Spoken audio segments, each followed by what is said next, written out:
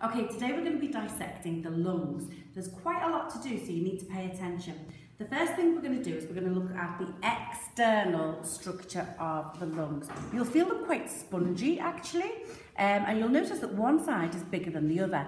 This side has had the ends cut off already, but forgetting that, we can see that this side has almost 3 lobes to it, 1, 2 and 3, while the other side has 2. And that's because your left side of your body has to accommodate space for the heart as well. So they're a little bit smaller on the left side. Now on this set of lungs that I've got 2 tubes. This one is your trachea. This is where your air is going down. And as you look down that trachea, you'll see it starts to branch into the bronchi. This one is your esophagus, and actually if you squeeze that or you put your finger down there, what you'll actually find is perhaps some grass or his last supper. And you'll also notice that it's really closed, and that's why we need the process of peristalsis to squeeze behind the bolus of food to push it down to the stomach. In contrast, this trachea is held open by rings of cartilage. In actual fact, when you feel inside, you'll notice that they're incomplete rings of cartilage. The reason being is that this little piece here doesn't have any cartilage, because when the esophagus is pushing against it, you don't want your food to feel like it's going bump, bump, bump, bump as you swallow it down your esophagus. Okay, now just for fun, what I'm going to do is I'm going to remove this esophagus.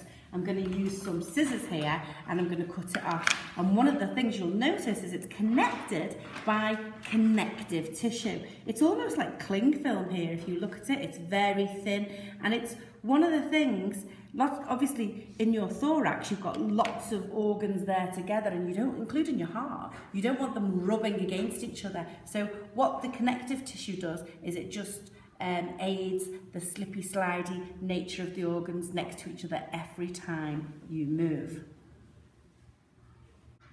Okay, one of the things that you can do, obviously these are the lungs when they're uninflated, they still have bits of air left in them, but when you inhale air, they go to quite a size.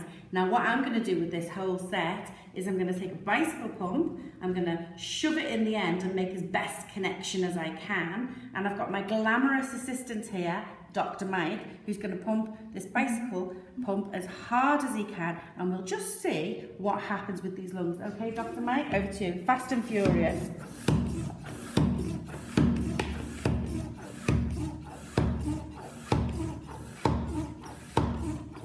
Cool, lovely.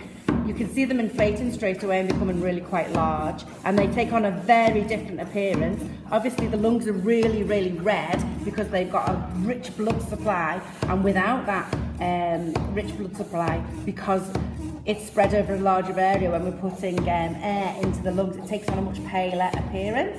Okay, so that's breathing in and breathe out. You can see how that would represent exhaling, and I can push all of that air out, and in a minute or 2 it will return to completely normal. Okay, so what are you going to do? The first thing you're going to do is orientate the lungs so that the trachea is facing you. And again, have a little look down there, stick your finger down each bronchi. You'll see that they're actually really quite wide, and they're also supported by rings of cartilage. They're held open to prevent impeding the passage of air. You're going to take some scissors and you're going to cut down through the uncartilage bit, and you're going to follow all the way down, and that opens that up. Then what I want you to do is to continue following the tubes. You're going to keep going, and as you open that up, you're going to see a lot more tubes. Now I want you to follow one tube, here's one here, and you're going to follow that, and it opens to another one, and you open that and it follows to another one, and as you go, see, they get smaller and smaller and smaller. Now it's these ones that are a little bit beyond the bronchi and the bronchioles that are the ones that contract when people have asthma attacks. The size of the air passage gets smaller, and that's why people start gasping for air. Even when I'm cutting here, I can feel an element of cartilage. So it's held that the tubes are held open quite a long way through the lungs by cartilage. So we'll cut through and cut through. Here's a nice big one taking me all the way through. And I can feel their spongy nature already. In fact, if I remove a whole section of this lung, you can still see some of the holes here. Look at this one. If I remove a whole section of this lung, there's still air in there. If I pop that inside the water and give it a squeeze, you can see the bubbles of air coming out. And that was the little lamb's last breath. So one of the things you'll notice here is all this foamy stuff. And what that actually is, you hear us talk about mucus all the time. And this foamy stuff is the mucus. It's made by the lining of the trachea here, and it's made by goblet cells. And the idea is every time you breathe in, you're taking in allergens, you're taking in dust, you're taking in bacteria, microorganisms, and what happens is they stick to that mucus. And the cilia cells, which of course we can't see, will waft that mucus up to the throat, where you swallow it, it goes down to your stomach, and you digest it, so it gets recycled really. Okay, the next thing I'm going to do is just to have a little play.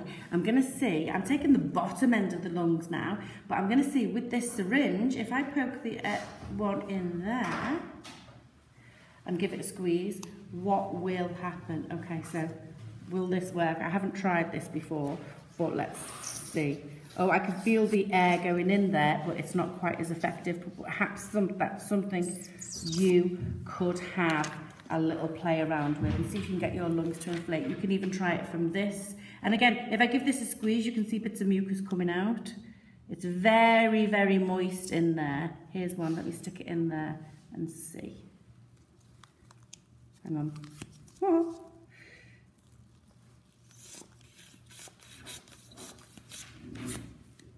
No, I think that takes a little bit of further exploration by you.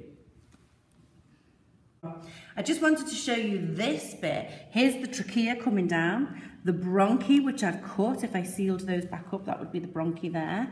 And then as I've cut further and further along the bronchi, you can see the tubes lead to smaller tubes and smaller tubes and smaller tubes until they get to the alveoli, which of course we can't see because the walls of the alveoli are 1 cell thick. We can feel them when we squeeze because they've still got bits of air in there.